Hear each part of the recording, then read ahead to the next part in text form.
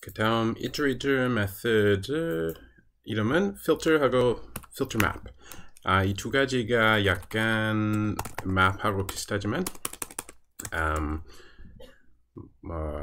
filter는 그 모든 아이템을 전달하는 게 아니라 그 어떤 조건이 있는 아이템만 전달하고 나머지는 그냥 패스 이렇게 전달 안 하고 그런 건데 이거 역시 그 예시로 보는 게 제일 좋고요. 그래서 먼저 이렇게 vec of months가 있고 먼저 Rust 포맷 좀 할게요. 이건 더 보기 편하죠. 자, months가 있고 모든 December까지는 다 나오고 그리고 여기서 좀 필터링을 좀 할게요. 그래서 여기서 filtered months equals filter는 여과라는 뜻. 자, 먼저 이렇게 months 이거를 intuiter 이렇게 iterator of values로 바꾸고서 그리고 filter filter는 이거는 closure 가지고서 month라고 부르고 자 month 먼저 여기 그 type signature 좀 볼게요. 중요한 게 이가 boolean 그래서 true인지 false인지 그래서 자, month 만약에 긴 것만 갖고 싶고 나머지는 필요 없다. 그래서 month를 가지고서 month.len 작은 것만 이렇게 작은 것만 가지고 나머지는 필요 없다. 그래서 필터를 하고서 그러면은 이런 February는 길어서 안 되고 September는 길어서 안 되고 그런 식으로 그리고 또 필터를 할 수가 있어요. 여기서도 할 수가 있고 아니면 두 번째 여기서 필터링 하고 잠시만요. 필터 예시가 사라졌습니다. 필터 여기요.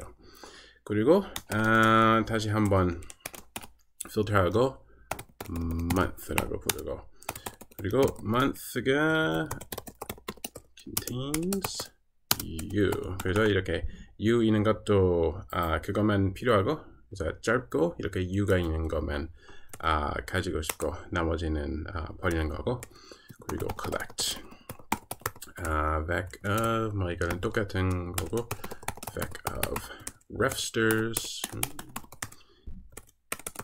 그리고 뭐가 남았는지 이제는 프린트 할 수가 있어요. filtered months 잠깐 포맷 좀 할 거고 이렇게 June하고 July만 남았고 나머지는 버렸고 이게 바로 filter 그래서 filter가 거의 map하고 비슷하지만 그냥 boolean만 나오게 하시면 되고 이렇게 하면 안 되고 이렇게 month를 전달하면 이건 filter가 아니라 map이고 이렇게 mismatch types expected bool 이거는 true 아니면 false를 기대했지만 이렇게 stir니까 당연히 이렇게 true나 false만 나와야 filter가 됩니다. 그리고 한 가지 더 filter map filter map 이거는 filter도 하고 map도 하고 이것도 좀 signature를 보는 게 조금 도움이 되고 그래서 옵션이 나오는 거고 그러니까 일반 필터에서는 boolean 이렇게 true이고 아니면 false 그 중에 하나 그리고 filter map이라는 거는 이렇게 옵션을 먼저 주고서 만약에 some이라면 안 버리는 거고 그리고 none이 되면 그러면 버리는 거고 그래서 이거를 위해서 조금 긴 예시를 만들었어요. 이거를 보시면 어떤 건지 알 수가 있어요. 그래서 company 이렇게 option string 자 어떤 회사가 있고 회사는 당연히 이름이 있고 CEO는 있을 수도 있고 아니면 잠깐 없을 수도 있으니까 이건 option string. 그리고 implement company. 먼저 이렇게 new function을 만들고서 name stir 그리고 CO stir. 이거는 뭐 option stir를 할 수가 있지만 여기서 상상하는 게 약간 데이터베이스 같은 거. 데이터베이스에서 가끔 이렇게 아무것도 없으면 이렇게 empty stir가 나오잖아요. 그래서 그거에 matching 할 거고. 그래서 let CO equals match CEO. CEO라는 stir. 만약에 이런 게 들어왔으면 CEO는 none. 그리고 만약에 있으면 그리고 여기 CEO라는 게 이건 아무거나 matching 하는 거잖아요. 이거 아니면 CEO라는 아무거나. 그러면 some CEO to string. 그래서 이제는 CEO가 된 거고.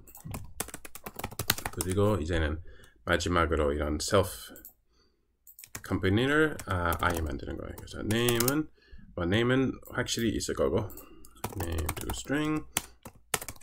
그리고 CEO는 뭐 이게 CEO 이것도 CEO라고 하니까 이렇게 할 필요가 없고 CEO는 이미 string이니까 그냥 CEO.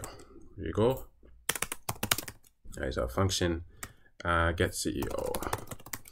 이거는 self를 가지고서 option string. 그리고 self 이건 회사는 이렇게 CEO가 있잖아요. self.co.clone. 왜냐면 string은 이렇게 copy 타입이 아니니까 이렇게 대충 해서 clone을 주는 거고. 자, 이제는 회사를 좀 몇 개 만들어 볼 건데 이것도 좀 많아서 복사해서 넣을게요. 그래서 그냥 company new 이렇게 string 2개 가지고서 이거는 회사 이름 이거 아시죠? Umbrella Corporation 그 게임에서 나오는 나쁜 회사. 이건 unknown 있고 오븐티브 이거는 캐나다인 회사 아직도 이 CEO인지는 모르겠지만 그리고 Red-Headed League 이거는 CEO가 없는 거고 이건 Sherlock Holmes에 나오는 거고 그리고 Stark Enterprises 토니 스타크가 이젠 없으니까 잠깐 없는 거고 그리고 이젠 드디어 filter map을 할 거고 all the CEOs. 자 이제는 이런 vec가 있잖아요. 그래서 company vec 그 다음은 into iter 지금 iterator가 됐고 자 filter map oops 이거 말고 언어 바뀌었네요. filter map 이것도 당연히 closure를 가지고서 그냥 company라고 부를게요.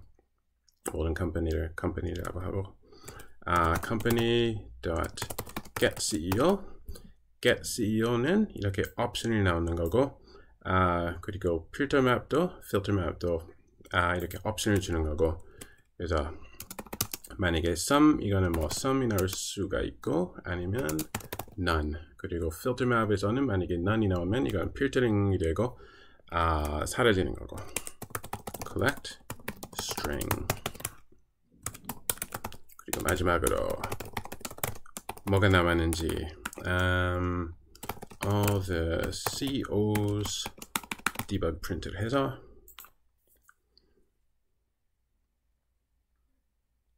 name to string 지난번 비디오에서 말씀드린 거 attempted to take value 이거는 괄호를 까먹었다는 뜻입니다.